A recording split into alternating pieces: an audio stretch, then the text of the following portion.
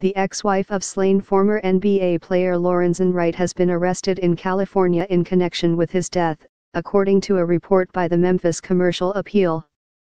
Sherra Wright-Robinson's arrest Friday comes after the December 5 indictment of 46-year-old Billy R. Turner in Wright's death. According to the report, Turner was a deacon at Mt.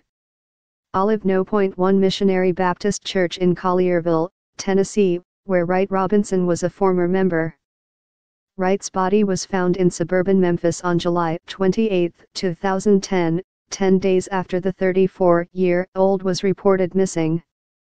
He had been shot multiple times. The 7-year investigation into his death has been one of the Memphis Police Department's most high-profile unsolved cases.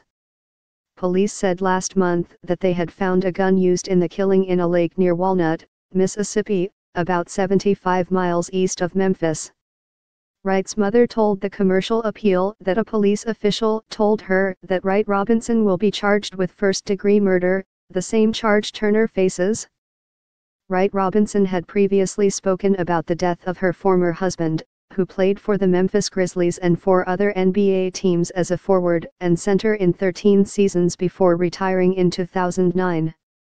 On certain days when it gets hard, we have to just pretend like he's still on a road trip, Wright-Robinson told the Commercial Appeal in 2015. It's still hard. The 6'11" Wright averaged 8 points and more than 6 rebounds per game during his career. Born and raised in Memphis, he was a fan favorite thanks to his charity work with youth and his father's involvement as a coach in summer leagues. Former NBA players and friends, including Anthony Hardaway and Elliot Perry, attended a memorial service for Wright in the days after his body was found.